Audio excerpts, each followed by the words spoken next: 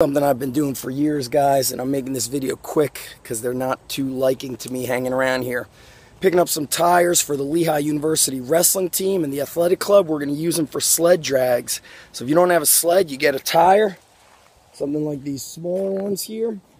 Throw an eye bolt through them and rig them up with a tow strap. If you just do a Google search for sled tire, you'll see that. And I was doing this back in about '03 when I'd go to the Edison tire yard and flip tires and drag sleds, kind of like these smaller ones right here, and of course the bigger ones for flipping.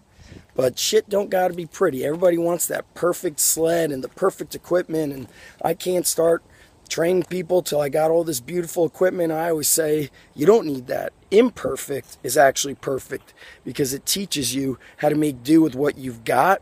It teaches you how to not be an excuse maker, look for the easy way and just get it done with what you have. I could build monsters with nothing. I don't even need a gym. Give me some stones, some tires, and I'll build monsters. So I'm going to get myself a couple small tires here and bring them up to Lehigh, and we're going to use those for our sled drags. So those of you guys that want the conditioning, strength endurance, work capacity, find a way. Don't find an excuse. Guys, got the 3 tires, and I love when I pick up tires here because the guy that helps me out, he's a former Marine. He always says, man, lifting weights, he's like, that's pussy shit. He's like, we just do manual labor. That's how you get strong. So this is the small tires. Loaded them up here. We got 3 tires going to Lehigh. And when I left, I said, hey, thanks a lot. I always appreciate your help. I tipped the guy. Even though these tires are free, you got to respect people's time. And you do it with good manners, but it's okay to give people some money.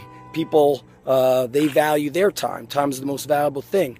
So I tipped the guy, and I said, thank you, sir. You're the best. He said, no problem. It's a Marine thing. So all you Marines out there, I'm sure you'll love that. Time to rig these tires up, get them ready for the sleds, and that's it. Training time. Peace.